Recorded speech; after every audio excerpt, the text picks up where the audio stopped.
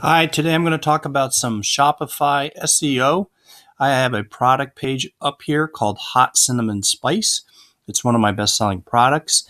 So to create your page, you use a straightforward title. I love a long description here, sprinkling in some important keywords like black tea, spicy, spiced black tea. There it is right at the top.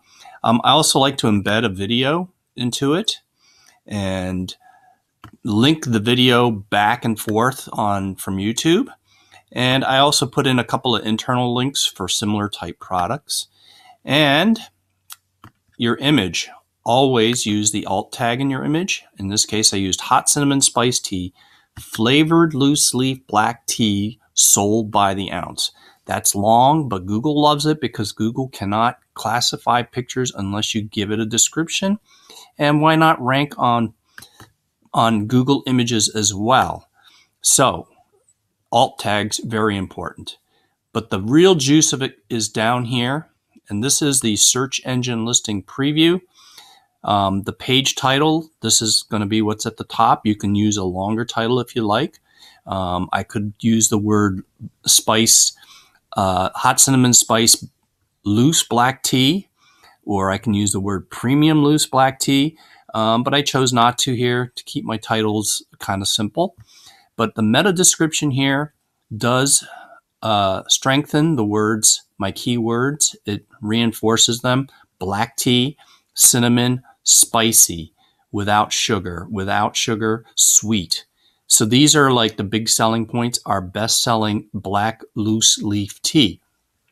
I don't sell tea bags, so I want to differentiate myself on that, and I'll show you why that's so important.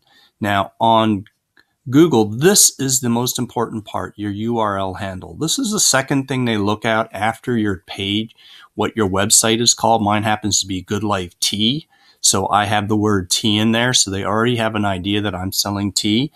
But then the next thing is when I have products under that website name, I have hot cinnamon spice tea, and it is flavored loose leaf black tea. Okay, it's very long, but this is very descriptive to Google, and it helps in your ranking. I'll show you in a second why. Okay, I'm going to go ahead and open a incognito window, and I'm going to type in hot cinnamon spice loose tea, and I rank number 9.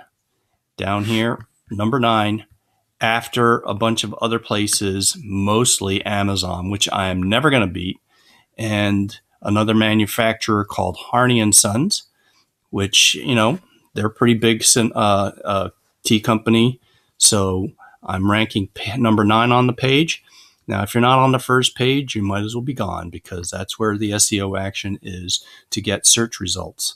Now, I also want to point out something here, that there is only 1.1 million pages indexed under this title. But if you take out the word loose, look what happens to the number of index pages. It goes up to 10 million. I don't rank under this title because this title is so generic that it includes tea bags and other kinds of different ways you can serve the tea.